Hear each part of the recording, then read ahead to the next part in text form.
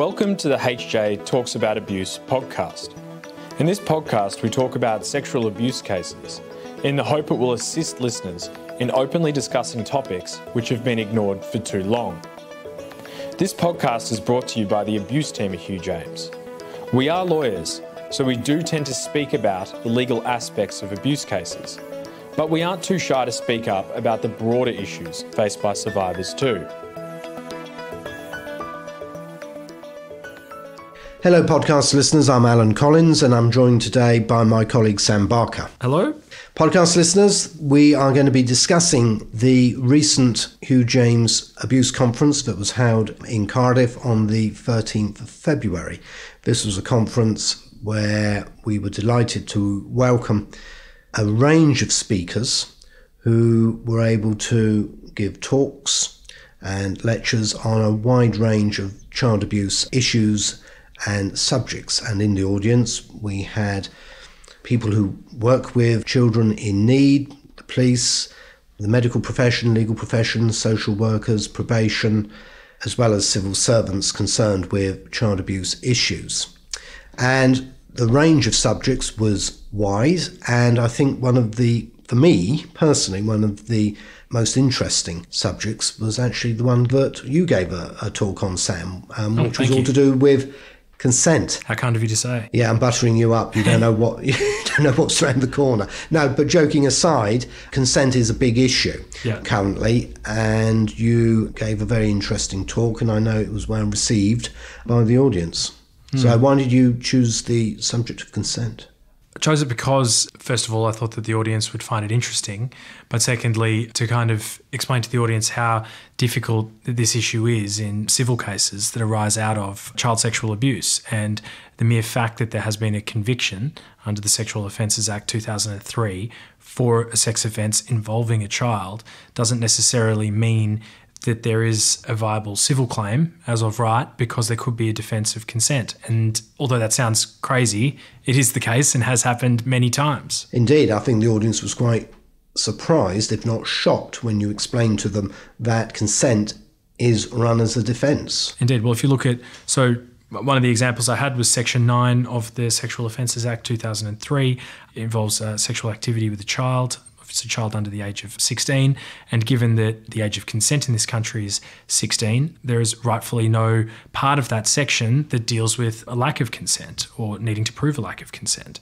And it's that very issue that poses a problem in the civil law, because if you run a civil case arising out of, say, if that person was convicted under Section 9, in civil litigation, consent is a question of fact. It's not a question of how old you are. So it's obviously going to be very persuasive that if the child is 13 or something like that, very persuasive, but it is conceivable, and indeed we've seen it happen, where a defendant says, well, actually the child was consenting. Yeah, we might find it obnoxious and abhorrent and unbelievable, but that is the reality. Yeah, absolutely. That's right. And also, we also know that even the courts sometimes struggle with understanding what consent is, because there's been the high-profile case that you referred to, which caused general consternation.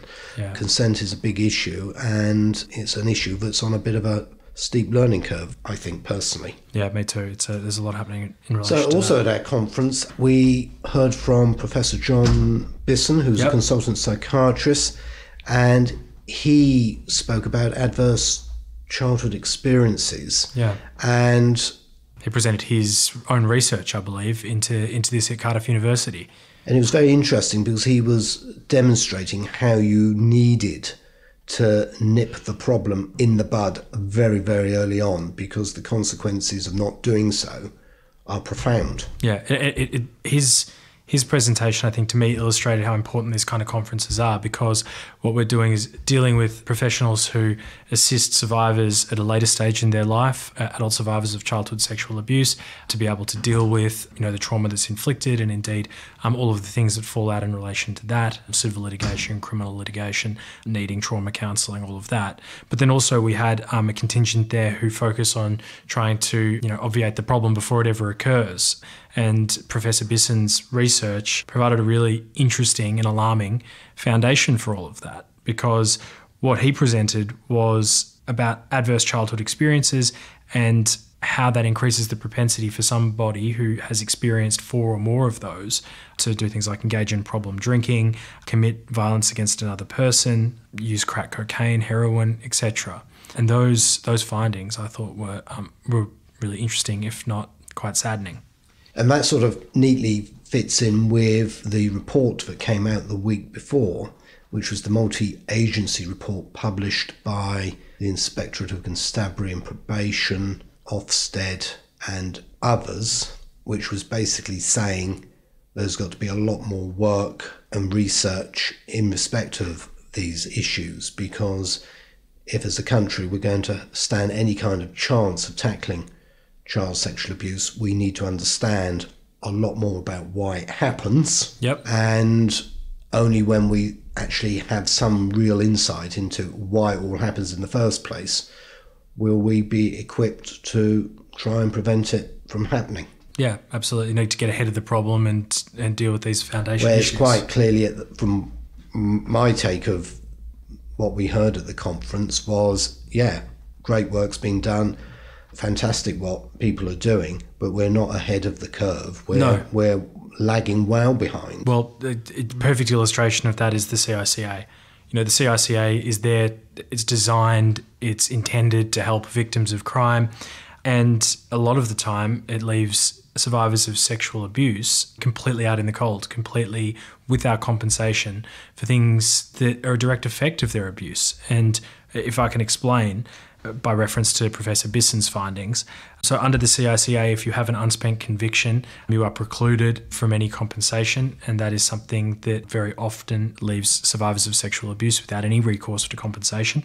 But Professor Bisson's findings are that if, for example, you have experienced 4 or more adverse childhood experiences, an adverse childhood experience being, for example, physical abuse, sexual abuse, a parent being in prison, witnessing verbal abuse in the house, etc.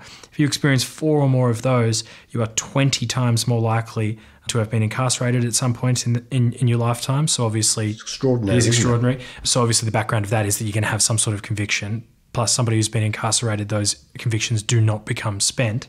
Or 15 times more likely to have committed violence against another person in the past 12 months alone.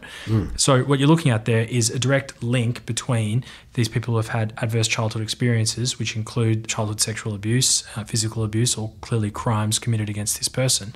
They've got an increased susceptibility to commit crimes themselves.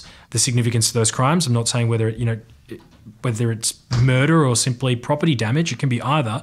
The CICA doesn't care. You know, you can be precluded from throwing a bottle against a wall and being given a caution for, being given a youth rehabilitation order for criminal damage. And you'll be precluded. And This is something that's a direct result, as you can see from these findings, of being But if you took abused. one individual, just one individual who had been subjected to 4 or more adverse childhood experiences, and and they ended up as someone who gets embroiled with the criminal justice system, gets involved with drugs, commits violence, the cost in human terms, let alone financial terms, must be extraordinary. Absolutely. The cost to society in wasted lives, troubled lives, it doesn't bear thinking about. Then there's the financial cost that everyone has to pick up. The cost is extraordinary. Well, 20 times more likely to be incarcerated. Think about how expensive it is. Yeah. Not only go through the criminal process, legal aid lawyers, trial time, the judge's time, everything like that, pre-sentencing reports, everything, and then the cost of being incarcerated, which is monumental. That's right, being kept by prison officers and the people who work in the prison to try and manage this person and try and turn them around in some way and so on. It's just, out of the labour market. Then they come out, and as we all know, it's very difficult for offenders to get into meaningful employment and settle down and so on. It's just, the cost is just extraordinary. So it's in the interest, I say it's very simple, it's in the interest of us all to try and get ahead of the curve. But it needs a willingness to try and understand why all this happens in the first place. And we're not, I don't think, making sufficient attempts to do it. Well, that's what these kind of conferences, I think, are vitally important for that kind of thing, because you're bringing together professionals from different sectors to try and have some joined up thinking about all of this, rather than people operating in silos, which just happens so often. You're going to have a hospital down the road with people who deal with, I don't even know how to express it really, but you're going to have all these different sectors and people having a look. Yeah, you're going to have people who deal with offenders themselves, and assisting them once they get out of prison. You're going to have people who deal with survivors of sexual assault. You're going to have people who deal with abusers themselves, children who have been abused. All of these things, all of these sectors and these professionals, they would have insights, they would have knowledge that can definitely be shared to try to curb this problem that is childhood sexual abuse very early on. But it's something that requires that kind of thinking to be exchanged and spoken about. Yeah. I think. Yes. Terribly expressed. No, I understood, and well-made point. And I think the challenge for 2020 and 2021 is for the powers that be to pick up on what we heard at the conference and also on this multi-agency report. Absolutely. Thank you very much, Sam. Thank you, listeners. Please tune in to our next podcast.